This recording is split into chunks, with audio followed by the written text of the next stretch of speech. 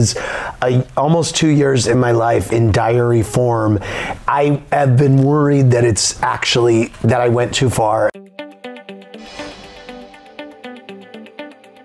You also said you went further with celebrities. Yes. And you were a little bit very pleased and maybe a little bit nervous about the Taylor Swift story. Yes.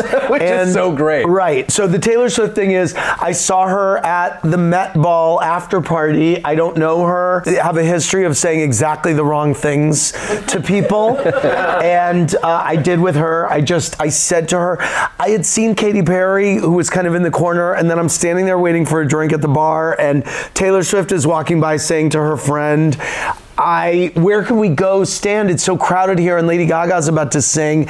And I turned to her, she wasn't talking to me, but I inserted myself, and I said, your friend Katie is over there, and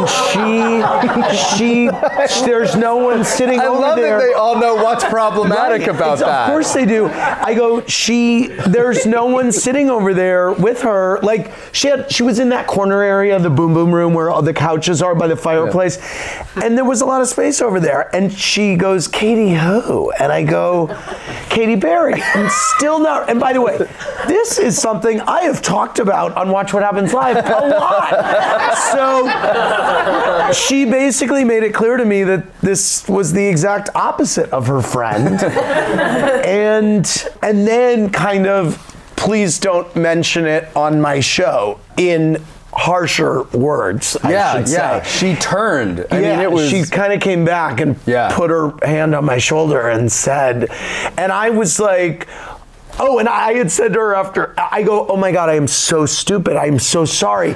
And I just thought, wow, she thinks I'm being shady, which why wouldn't she think that? I'm a shady ass bitch sometimes. But like, I honestly wasn't. I really was not. You were just trying to help. I literally was. You wanted her to be comfortable. I'm not kidding. I really was. And then I just thought, and then I said to her, well, at least you know where not to sit, which I thought was a good recovery. At which point she said, maybe don't mention this on your show.